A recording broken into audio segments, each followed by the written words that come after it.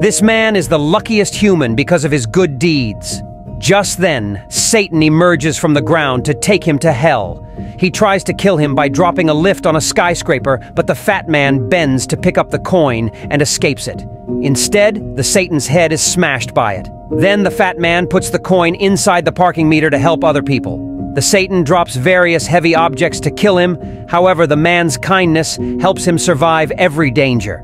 He even dodges an attack by helping a little bird and causes the garbage bin to crash at the Satan. The Satan gets furious. He raises his hand, controls the signboard to stab the old man, but the old man stoops and dodges it again. He then steps on the signal board to put the bird back into its nest. Frustrated by this, the Satan throws his clipboard towards the man, causing him to slip into the middle of the road. However, he dodges every single vehicle. He even cleans the bird poop from a car's windshield. Watching this amazing scene, the Satan was stupefied because of